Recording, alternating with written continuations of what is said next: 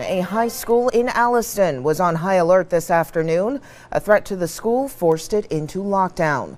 The security measure has since been lifted, but police are trying to piece together what happened. Let's head live now to CTV's Sean Grech with the latest. Sean. Well, Candace, parents are hugging their kids a little closer tonight after a very tense situation at Banting Memorial High School in Alliston late this afternoon.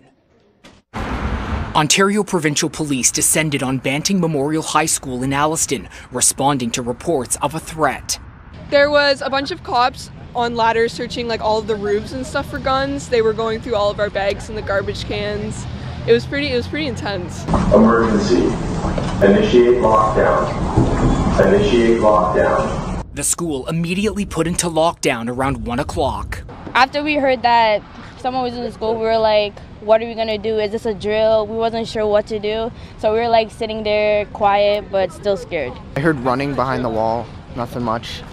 Didn't hear any gunshots, just yelling. Officers scoured the school looking for suspects.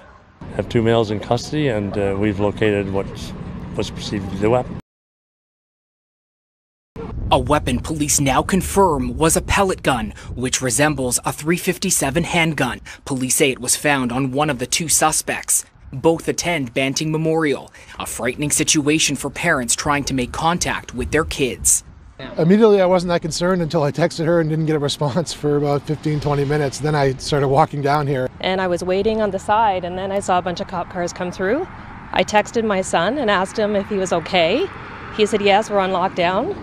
I said, give me a call. And he said, I can't, but I can text you with updates. And then this. The lockdown is now over. After more than an hour and a half, the lockdown was lifted and the school was deemed safe shortly after 2:30, when classes are normally dismissed for the day. The Simcoe County District School Board says following the lockdown, it was business as usual. Students boarded their buses and other students were able to walk home.